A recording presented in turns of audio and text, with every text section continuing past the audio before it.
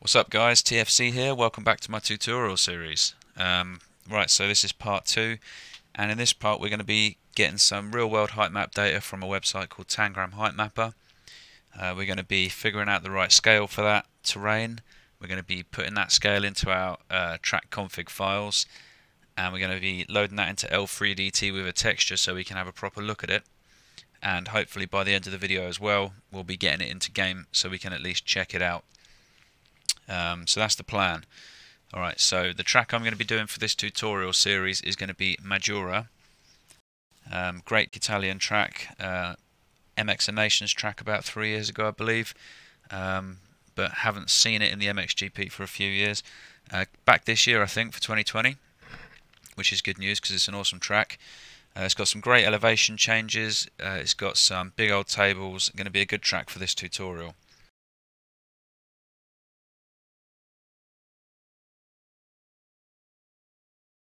Alright, so to start this off, we need the example track folder and the track tools. So I'm going to make a new folder on my desktop for this.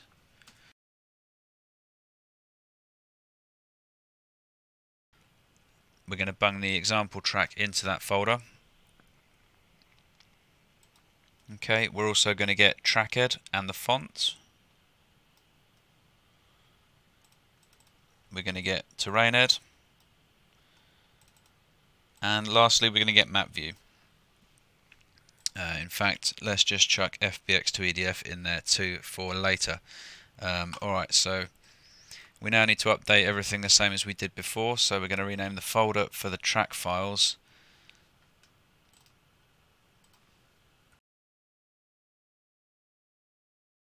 Every instance of the name example in here, we're going to change to Maggiora. We're going to edit the ini file.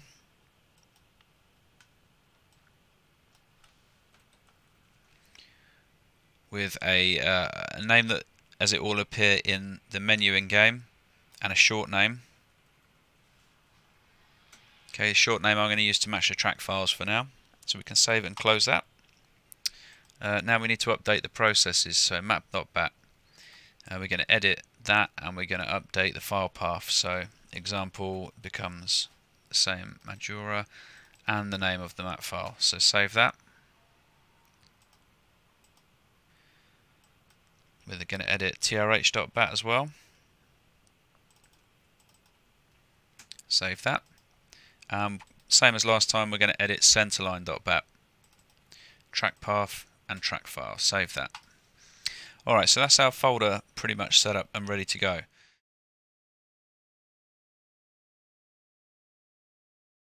Alright, so we're going to head over to the Tangram Heightmapper website. You'll find a link for that in the description. Now the way this works is pretty much the same as Google Maps. You navigate the same, zoom in, pan around, all that kind of stuff. You do have some controls on the right here and we'll have a look at those shortly. The next thing you're going to need is to load Google Earth.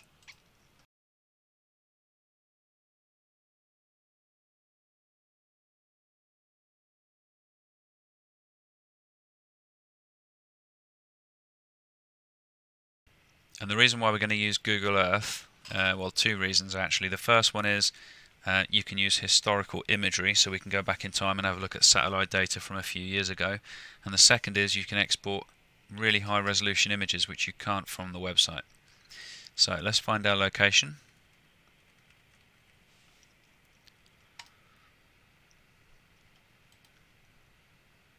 Here we go.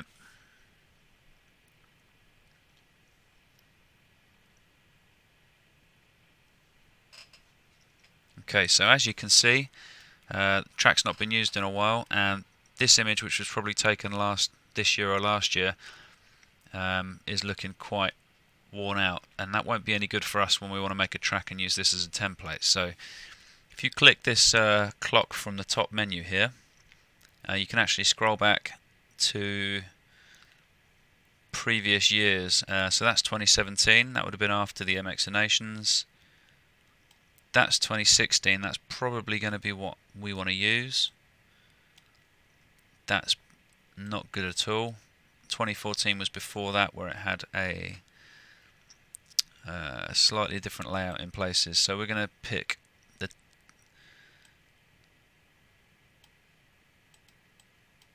We're going to pick the 3rd of October 2016, and that will do us perfectly. Alright, so you need to zoom out so you get as much of the track on screen as possible. Any areas you want to include in the height map we also need to include, and then we want to make sure we're panned completely above, turn off terrain, and click N on the compass so we're perfectly north. Alright, and that is going to be the starting point for where we're going to find our height map. So the next thing you want to do is click this button here to view in Google Maps. And what that's going to do is load us a new tab, and it's going to load exactly the same location.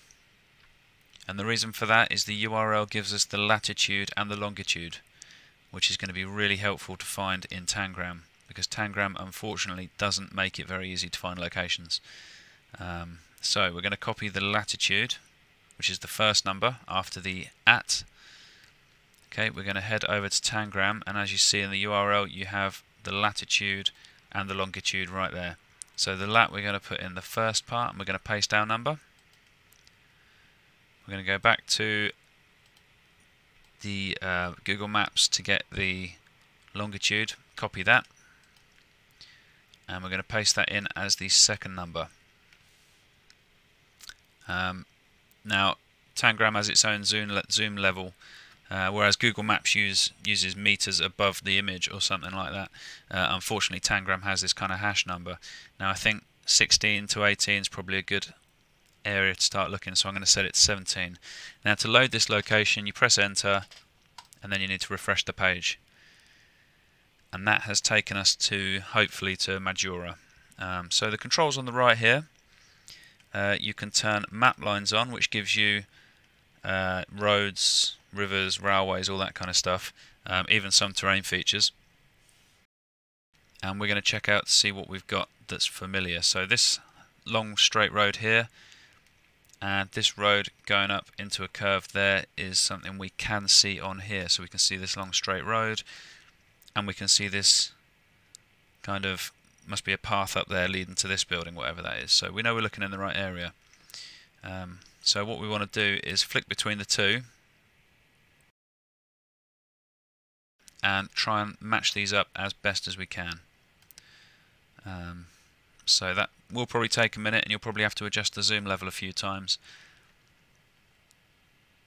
So let's see how well we can line this up.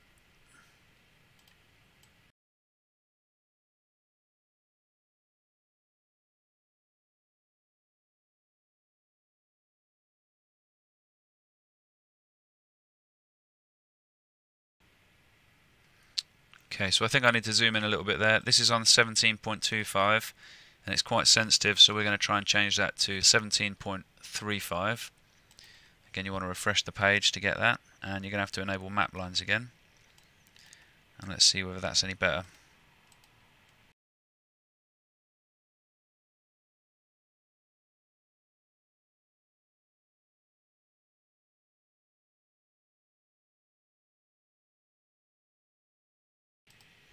Alright, so that's feeling pretty good.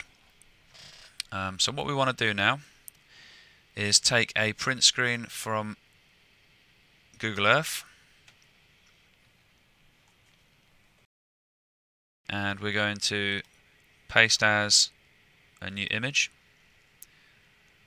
Alright, we're going to head over to Tangram. I'm going to turn off map lines, and we'll take a print screen of the height map. Back into GIMP, we're going to paste that as a new layer, so it's in exactly the same place. Then what I'm going to do is enable map lines, turn off auto exposure, and we're going to turn that exposure all the way down until we get pretty much nothing, and we're going to print screen the map lines on their own. Head back to GIMP, paste as a new layer. I'm just going to get rid of that spot there because that'll be right in the way. Alright, so what we can do with the map lines layer is we can go to filters, generic, dilate, which will dilate the light pixels by 1 in every direction. And then we can change the blend mode to screen. And what that does is it's going to, anything dark or black is going to be transparent, so we can see the map lines laid over our image. And right there we can see that these roads line up very nicely. These roads are pretty much in the right place. This road here is perfect. This junction here is perfect. So I'm pretty happy with that. I think the image is 99.9% in the correct place, in the correct scale, which is exactly what we want. So we don't need our map lines layer anymore, so we can delete that. The two that we do need are the height map and the image. So the height map in MX Bikes is a pretty specific format. It needs to be 16 bits per pixel IBM RAW file. So it also needs to be to the power of 2 plus 1 pixel, so that's 2049 by 2049. 2048 being a 2K to the power of 2 image plus 1 pixel extra. So you can also have things like 4097 by 4097. You can also have rectangular like 2049 by 4097, for example. We're going to work in 2K, so 2049 by 2049. So to get that, we need a perfect square. So if we get the selection tool and we want to tick this box here which says fixed aspect ratio, what that's going to do is give us a perfect square no matter what we do. And we need to drag this completely over our track, making sure we get absolutely everything and any surrounding scenery we want to use as part of the height map. So looking at this, there's the corner there, so we need to be lower than that, and we need to come out to compensate for it being a square, so probably somewhere around, tell you what, let's start from the top, so probably somewhere from around here. That is going to be ideal. Alright, I'm just going to move it over slightly so we get more of a central track map. Okay, so let's start off by copying our texture layer. So copy that, paste that as a new image, and then we're going to select our height map layer, copy that, and paste that as a new image as well. So now we have a 690 by 690 image of each, which is a perfect square. Alright, so a couple of things we need to do now. First of all, we need to get a higher res image of our texture that we can use, because when we scale this up to 2048 for our texture use, because textures don't need the plus 1 pixel, we're going to lose a lot of quality.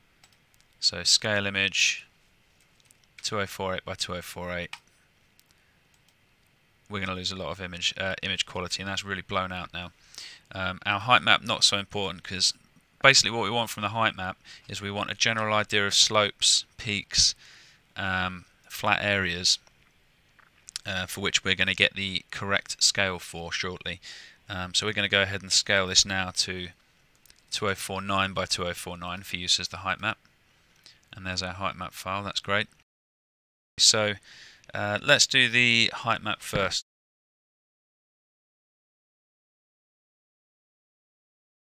So in order to get the right scale for this, because if we go to our track folder, the two files that we need to put this into are the HMF and the THT files. So if we edit these with Notepad, we'll be able to see what we're talking about at the top. So we've got the physical size of the height map, 2049. We've got the name of the height map, heightmap.raw, which it will be. And then we've got size, X, Z, and scale. So X and Z are the horizontal size. This is the way the game is going to interpret that 2049 height map. And this is in meters. And the scale is 2.2. So what this is saying is it's 276 meters wide and deep by 2.2 meters tall, which is quite small. But as you can imagine, taking a 2049 image and stretching it down to 276 means that you're going to have a lot of detail squashed down into a small space. If you were to take a 2049 height map and make it 4,000 meters wide, you'd lose a lot of detail. So there is a fine balance. Generally speaking, anything up to about 800 meters is going to be absolutely fine. Anything above that, you're probably going to want to start looking at a 4K height map. Okay, so going back to GIMP, the way we want to work out the high and the low areas of this image, although it's pretty obvious from here, we're going to duplicate the layer, and this top layer we're going to go to color threshold, and what that will do is allow us to pick the blackest area, which is right there, and the whitest area of this image. So conveniently they're placed on either side of the image. Okay, so OK that. We're then going to copy our texture, our basic texture, and we're going to paste that underneath. So edit, paste as a new layer, and we're going to turn the opacity down slightly on the threshold image so we can see what areas, as in right here, what areas are we looking for in Google Earth. So now we know we can go back to Google Earth. Okay, to find this, we are going to turn the terrain back on. We can still roll back that imagery, and let's have a look to see what we've got. So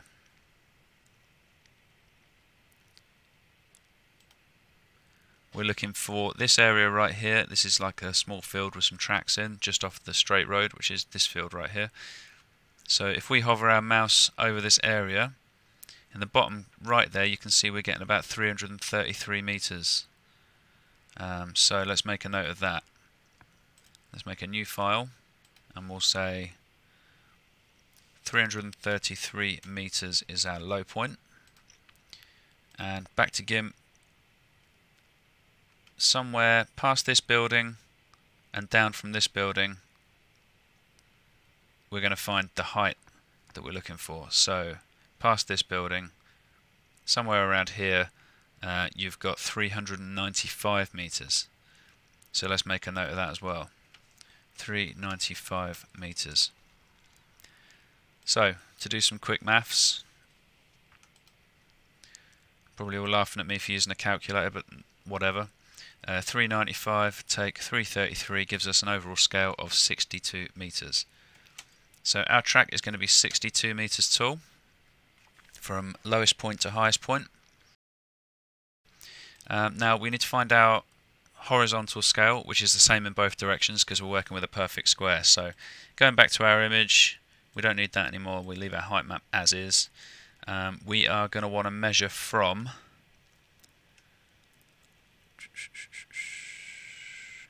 this is a good one. So we've got this building right here, all the way across to this shadow area right here. So we can get that pretty spot on if we return to,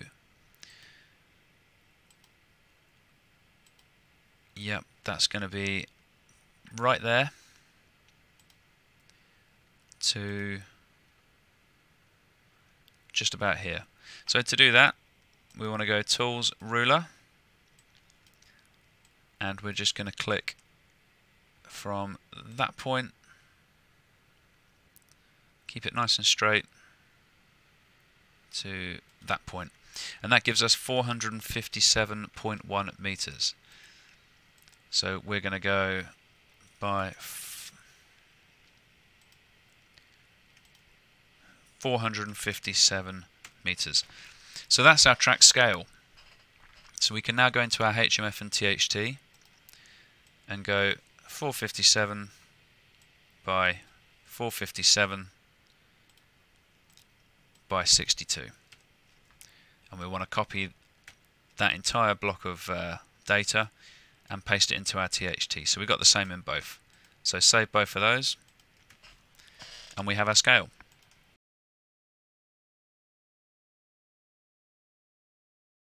Okay, so the next thing we need to do is get a high quality image for our texture that we're going to use for a guide, because that will just be difficult to work with. To do that, we're going to go to Google Earth, we're going to get rid of our ruler, and we are going to click this button right here, Save Image. Alright, so we go to Map Options, we can turn off title and description, legend, scale, and compass. Turn all that off. Alright, we're also going to disable the terrain because that's the way we took the image originally. And we're now going to pick resolution, which we can choose maximum, and then we're going to save image. Now I'm going to save this image as high res layout, just so we know what it is. We'll let Google Earth do its thing.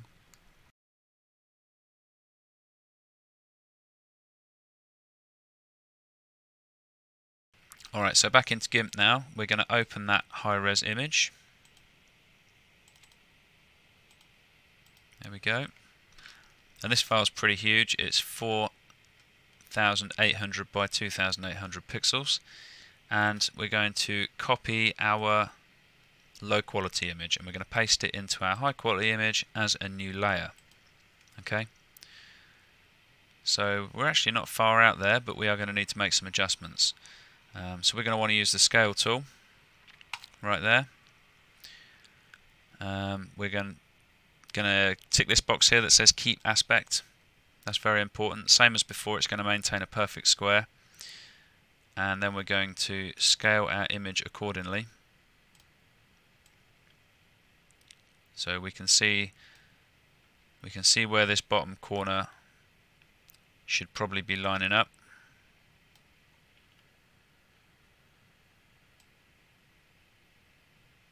And it's going to be roughly around there. And then we're going to go to our opposite corner. And we're going to drag that until that also lines up with the high quality image underneath it. So let's just go back and double check the other corner, which still looks pretty good to me. There we go. And then that gives us an image of 2,112 by 2,112. So we're going to scale that. Now if we toggle the layer on and off, you'll see our high quality version and our low quality version occupy the same place. Alright, so on our low quality layer, first of all we're going to change this option here, layer to image size, which gives us the whole canvas to work with. And we're then going to use the magic wand tool to select the outskirts of that image. So we select the outside of it. We're going to go select, invert. We're going to go to our high quality layer and copy. And we're going to edit, paste as new image. Now this is our new high quality layer, which is actually bigger than 2048. So I'm going to go image, scale image, 2048, scale that, and there it is. That's as good as it's going to get as a guide to build this track on. So I'm going to save this, and to do that in GIMP you don't save, that will save as an XCF, you need to export as. We're going to go to Majura, and I'm going to save this as a TGA file, so we can also use it in game, and we're going to call it layout.tga. Export that. Then going to go to our height map, which is 2049. I'm going to do the same, file, export as, and we're going to save this as a PNG file because that is a format that L3DT can load, and we're going to call it heightmap.png. Export that. Alright, so that's the basics of gathering the right data we need, getting the right size, and getting a high quality image. Nice and straightforward, didn't really take too long. So the next step, we're going to head over to L3DT.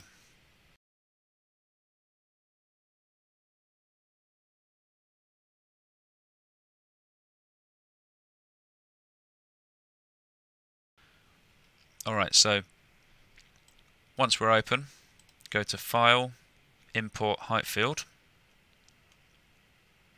And in our folder we've got heightmap.png. We're going to open that. When it's selected, we'll go next. Okay, now this gives you several options, horizontal scale and vertical range. So horizontal scale is basically what scale L3DT is going to interpret your height map at. And in this case it's set to 10 as standard. We're going to change that to 1. Now that's in meters, so what that's going to do is for every pixel that's going to be 1 meter. So if we were to import our height map at 2049 for 1 pixel per meter, our height map would be displayed in L3DT at 2049 meters. Now that's way too big. It's fine if you want to figure out what vertical scale you want to use to match that, but the problem is because our vertical scale is 62 when it's 457 meters wide, at 2049 that would be about 5 times that. So that's no good. So a quick and simple way to work out exactly how to do this and get a 1:1 scale horizontally and vertically into L3DT is we're going to work out what percentage 457 is of our 2049, and we can use that as our horizontal scale, and that way our vertical scale will match. So to do that, grab the calculator. We're going to divide 457, so our in-game height map size, by the physical size of the height map 2049, and then we're going to times it by 100, and that's going to give us 22.3. So if we wanted to use that as a horizontal scale, we go 0.22 is close enough, and that way we can use our 62 meter maximum altitude 0 to 62, and that will give us a perfect 1:1 horizontal and vertical height map to work on. And it will be larger than, for example, if we were to make our physical size 457, we'd lose a lot of detail. So doing it this way, you maintain the ability to use a lot of detail against using something that's absolutely massive and too big to work on. Alright, so now we've got our height map in, we need to go File, Import Texture Map, and we're going to import layout.tga.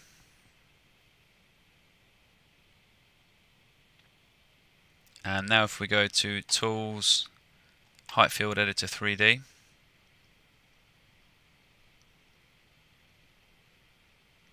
there's our height map, and View Textured, there it is textured.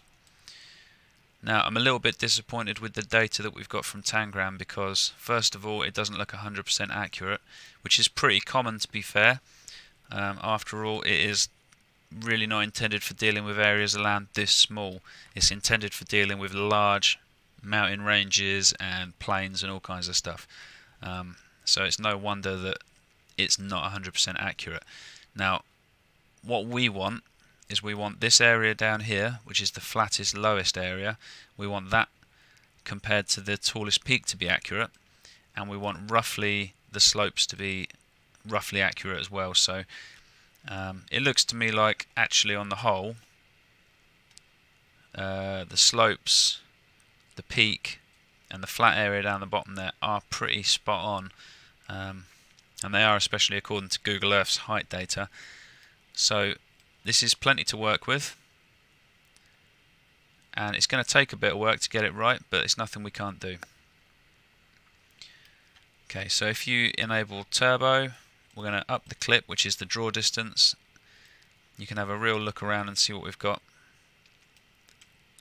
There we go. And if we go a little bit closer, you'll notice that when you lower the clip a little bit, so we've got some processing power to work with, and up the tries,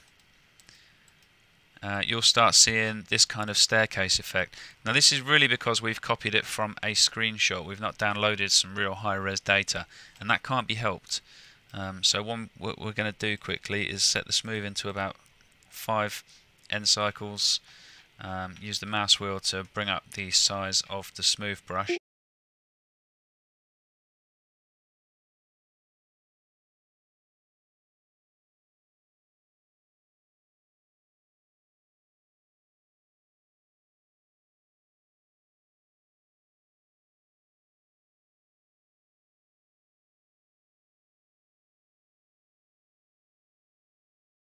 Okay, so we've smoothed the track path out. Now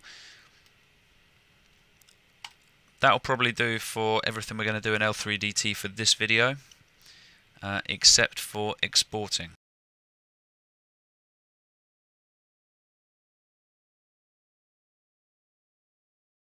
We're going to go to Height Field. We're going to go File, Export, Active Map Layer. which is our height field we have selected. We're going to change the file format to RAW. Now everything about the way L3DT exports RAWs is already correct, so you don't need to change anything at all to get this to work with MX Bikes. File name, we're going to click the dots, and in our Majora folder we're going to pick heightmap.raw, so it's going to save over the example height map. We don't need to resize because it's already set to 2049, and we're going to press OK, and that is it. It's now exported into our track folder, which is there. As you can see, that's just updated. So over to the HMF and the THT files.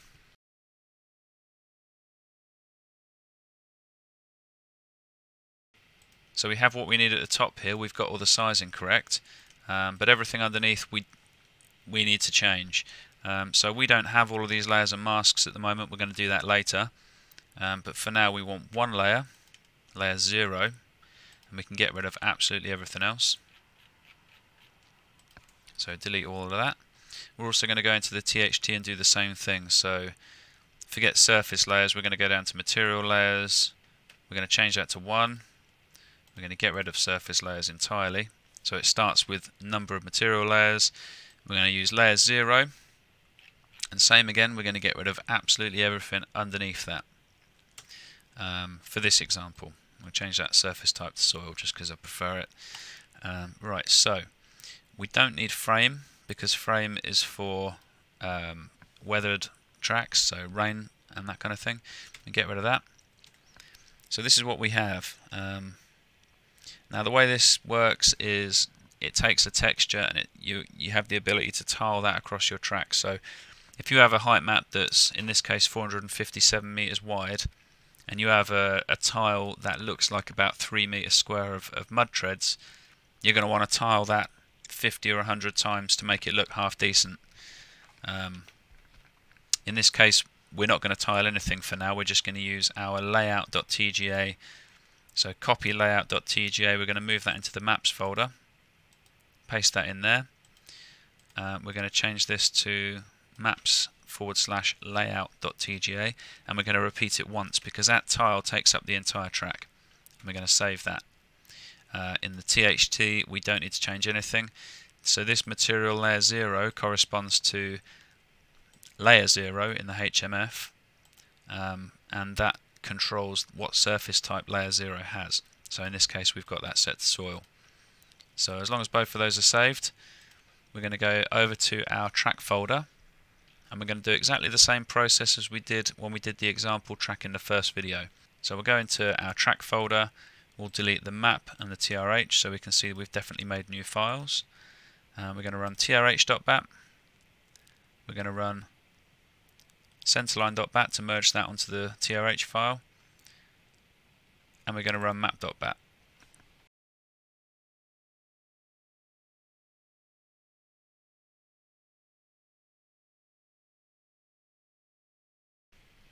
Right, so now those have finished, we're going to go into our track folder, and we can see we now have a map and a trh file. Now the centerline we put onto this is the one from the example track. That doesn't matter for now, we'll cover the race data later.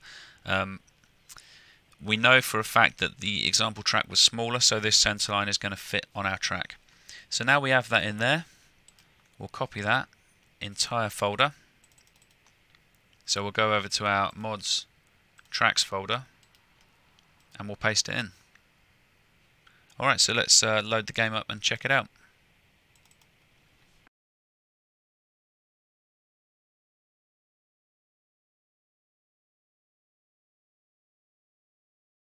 Alright, so testing. There's our track, and let's give it a go. Alright, so this is going to be very, very rough. Had no work done on it whatsoever. There's our track path.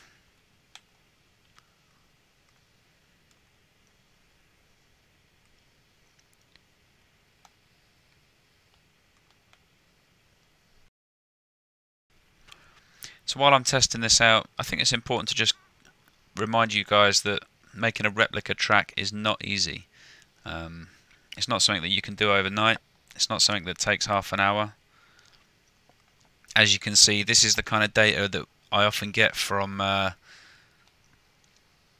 real world sources like Tangram, and it's going to take a lot of work to turn this into what people would consider a good replica track.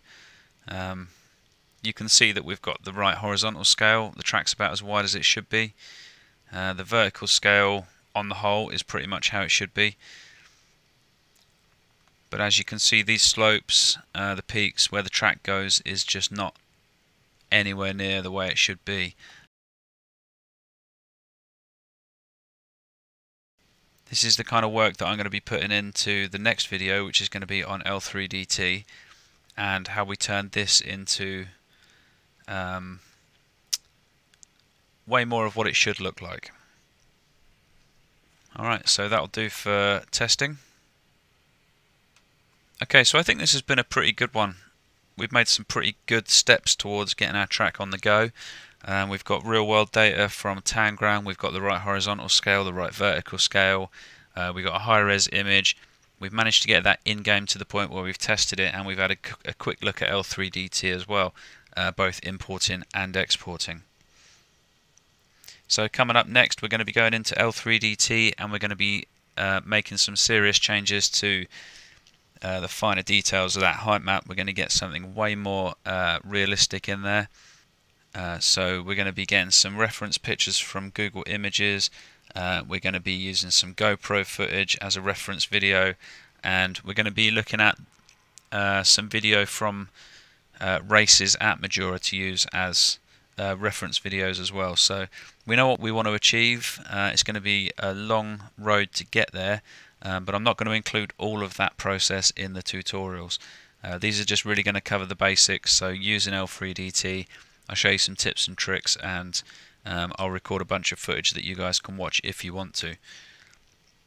So thanks for watching, guys. Again, if you want to keep up to date with this series or any of my other stuff, then please subscribe to my channel. If you liked the video and found it useful, please give it a thumbs up, as it definitely helps. Alright, catch you later.